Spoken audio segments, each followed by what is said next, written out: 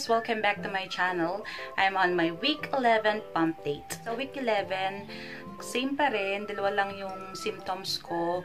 Yung hindi nawawala, yung nausea and vomiting. Parati pa rin ako naduduwal at nagsusuka. Hoping pa rin ako na sana talaga soon mawala na to or mag-lessen. And although nagsusuka ako at nagduduwal, nadadagdagan pa rin yung weight ko. Hindi naman ako pumapayat. Tapos, lagi din akong gutom. Gusto ko laging kumain ng kumain. Guys, ipapakita ko sa inyo ang binili kong Fetal Doppler. In-order ko siya Shopee. Insert ko dito yung picture kung magkano ko nabili at saang shop ko siya nabili. February 2 ko in-order and dumating siya sa akin ng February 6. Sa store na binilhan ko nito, may free na siyang gel at saka battery. Ano nga ba yung Fetal Doppler? Yung Fetal Doppler is magagamit natin siya at home para i-check natin yung heartbeat ni baby. Na-open ko na to at nagamit ko na, pero i-share ko sa inyo yung itsura nito at saka yung sa loob nito. Yung gel, ganito ang itsura niya sa loob. Ganito yung itsura niya ng gel.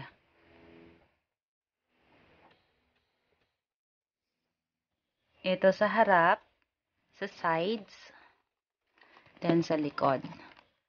In Chinese lahat to. Sayang nga kasi sana may English manual naman. Sa loob, meron ito in Chinese din. Tapos may manual din siya in Chinese.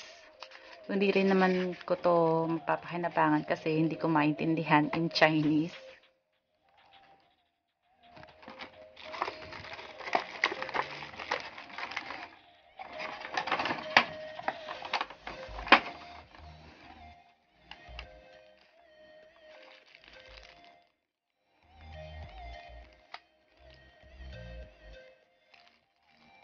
Ito muna.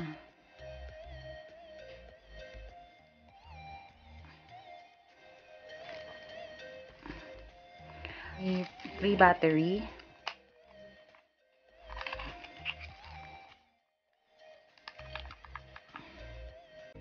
Ito yung free battery niya. Dalawang double E.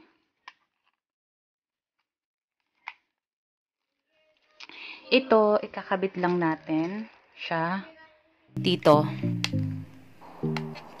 On. Yung battery. Tapos, yung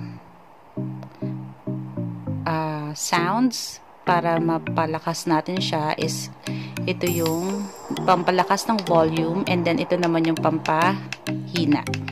Tapos, off. And then, on. And then, ilalagay ko na yung gel. Pwede dito or sa mismong tummy ko na and then i-check na. Sa first child ko, every check-up ko, gumagamit yung ubi ko ng Fetal Doppler. Kaya alam ko yung tunog ng heartbeat ni baby using yung Fetal Doppler. Familiar na sa ears ko talaga kung ano yung tunog ng heartbeat ni baby using the Fetal Doppler. Sorry guys kasi makikita nyo yung marami kong stretch mark. Ito yung sa first pregnancy ko pa. And yung classical cut na ginawa sa akin nung nasiyas ako. Nalagay na ako ng gel dito sa fundus above my pubic bone.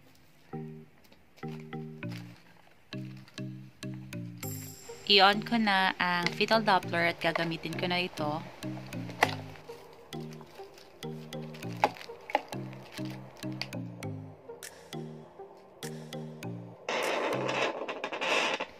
Yung unang maririnig nyo is yung heartbeat ko.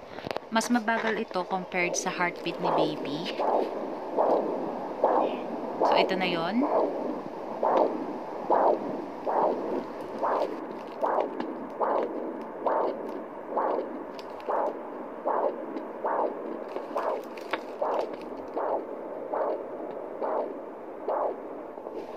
Ang next naman is ang maririnig nyo yung heartbeat ni baby.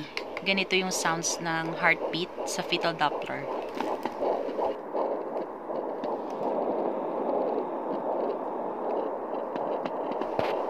Compared sa heartbeat ko, mas double yung heartbeat rate ni baby.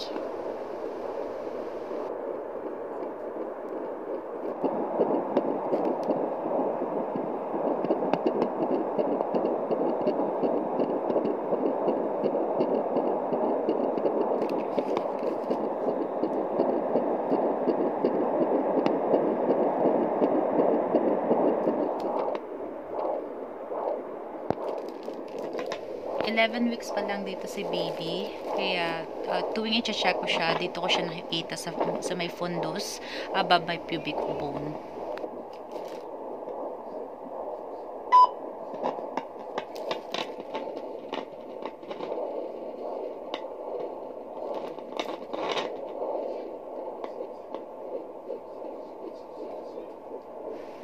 Guys, ganito lang yung way para ma-check or mahanap yung heartbeat ni baby using fetal Doppler.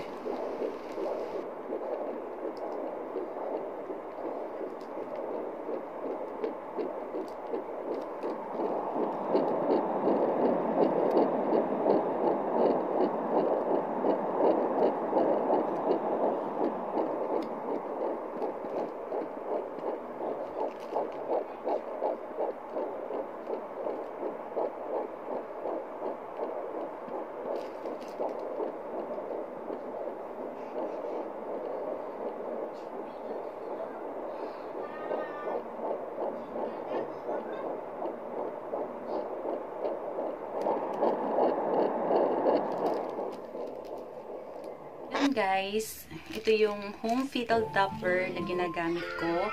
Okay naman siya sa akin so far. Naririnig yung heartbeat ni baby. User-friendly siya. Magagamit mo siya sa bahay anytime. If you're new to my channel, don't forget to subscribe. And i-turn on mo na rin yung notification bell para makareceive ka ng notification at update sa mga new uploads ko. If you like this video, just give us a thumbs up. Thank you for watching. See you in my next vlog. Bye!